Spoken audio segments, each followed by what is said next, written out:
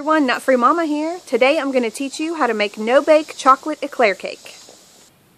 Okay, for this recipe you need, for the filling, you need 1 3/4 cup of whipping cream. You need 2 boxes of instant vanilla pudding. You need 3 cups of milk. And you need 1 box of graham crackers. You're going to use about 3 sleeves for this.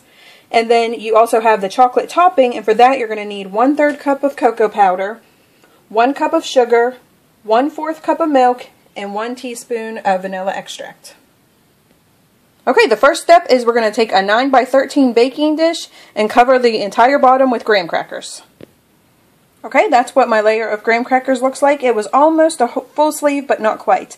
Next, we're going to take our whipping cream and beat that for 4 minutes on medium to high. Okay, this is what your mixture should look like after you beat it for 3 to 4 minutes on medium to high.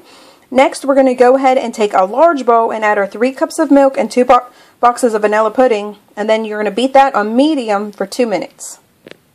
Okay, that's all done. Now we're going to just add our 2 mixtures together. I'm going to go ahead and just beat it on low just to really mix it all well, or you could do it by hand. Okay, here's what it should all look like and when it's all combined, and now we're going to pour half of this over our graham cracker layer, spread it evenly, and then repeat with another layer of graham crackers and the rest of this mixture. Alright, there's my first layer done, and now I'm going to go ahead and add another layer of graham crackers and then the rest of my pudding. Okay, here's our second layer. Now we're just going to add 1 more layer of the graham crackers. Alright, well, that is done, so we can set that to the side, and then we're going to start on our top chocolate layer. And I forgot to add that we did need a 1/2 cup of butter. I don't know how I missed that, but you do need that for the topping. So in a small saucepan, we're going to add our cocoa, milk, and sugar and bring it to a full rolling boil for 1 minute. This is what your mixture should look like. It's 1/4 cup of milk, 1/3 cup of cocoa, and 1 cup of sugar. And you're just going to keep mixing that until it comes to a rolling boil. And then we're going to add in our 1/2 cup of butter and our teaspoon of vanilla to that. Okay, mine is starting to boil, so after it really starts boiling to about a rolling boil, you want to go ahead and set your timer for 1 minute and just stir it constantly. And then you're going to remove it from the heat, add your butter and your vanilla.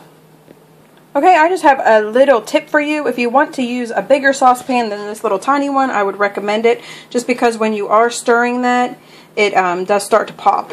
I didn't get hit with any of it or anything, but just FYI. So we're going to go ahead and pull that off the heat now and let it cool for 1 minute. And then we're going to add our 1/2 cup of butter, which is 1 stick, and our teaspoon of vanilla.